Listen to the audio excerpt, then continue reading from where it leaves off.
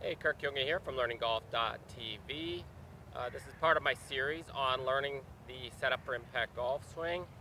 Today we're talking about the hand and arm orientation to the club at setup and then at impact. Obviously it should be about the same, and that's the whole point of the method, is that we're setting up as close as possible to our impact position.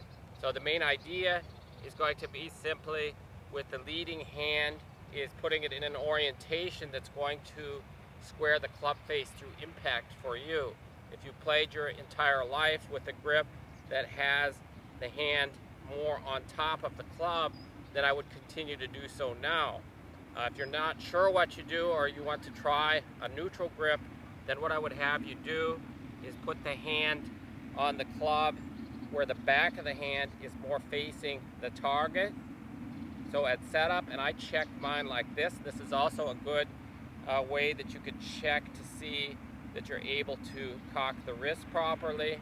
So I'll hold the club like this, and when the back of my hand is flat, I could put a glass of water here. I would also want to see that the leading edge is also flat or horizontal. That would be a neutral grip position.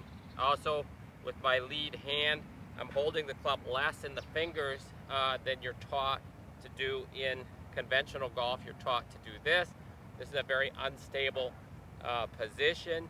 It helps, though, in conventional golf to help you have more of a chance to square the club and to manipulate the club more. In setup for impact, we do not want to have to manipulate the golf club. We want the club to fit a little bit more across the palm of the hand, and I have in-depth directions on my website, but basically it's closer to the thumb here, the back of the hands to the target. For me, you are able to customize that to fit your needs. There are details on the website, but basically we want to have this orientation where the club is also pointed underneath the leading arm. So if you look, the butt of the club is pointed out here underneath the arm. And so when I set up, there's going to be some forward shaft lean here, like this. And then when I bring the trailing hand in, for me, the right hand, I'm going to, at the same time I bring that in, I'm also shifting the hips a little bit towards the target. Now I'm going to bring it in like that. The hand is already rotated about 40 degrees away from the target, and I keep the back of the hand flat to the arm, and then I slide it in under the grip. It's also going to be a little bit more into the palm of the hand than what you learned in conventional golf. So for most people that try this, at first it feels a little bit funny, but when they try to hit some golf shots with it, they're like, wow, I can't believe that works. But the ball goes straight, and it is pretty amazing.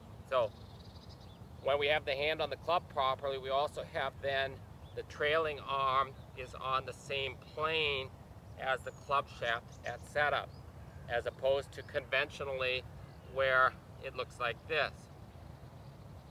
So it's at an angle. At impact in conventional golf, as I've shown in many videos here on YouTube and on my website, it's simply impact is always like this, but they set up here, and to get there they have to make this crazy movement, which is injuring their backs. They've become incredible at it, at hitting incredible golf shots. But that's through hitting millions of golf shots, and if you're like me, you don't have time to hit millions of golf balls to try to figure out how to hit good golf shots most of the time. So much easier, just set up for impact. So we have the leading hand grip, and then the trailing hand grip, the orientation, and then we can get in our setup where we're going to choose how much forward bend we want to have from the hips and how much tilt to the side. It's definitely going to be, for most people, more tilt away than in conventional golf. So I want you to just play around with the grip and try to get a feel for it. It's a good idea to make sure that you get the arm orientation correct. For that, you can look in a mirror to check it out. Members of my website can send in videos or pictures of their setup for my analysis. That's part of the inexpensive membership. And for more information, there's going to be a whole series here on learning the setup for impact golf swing. covering all aspects here on YouTube in the next weeks. Also, below is a link for my free email learning series, which has additional information. So please subscribe here on YouTube and like this video. Thank you very much.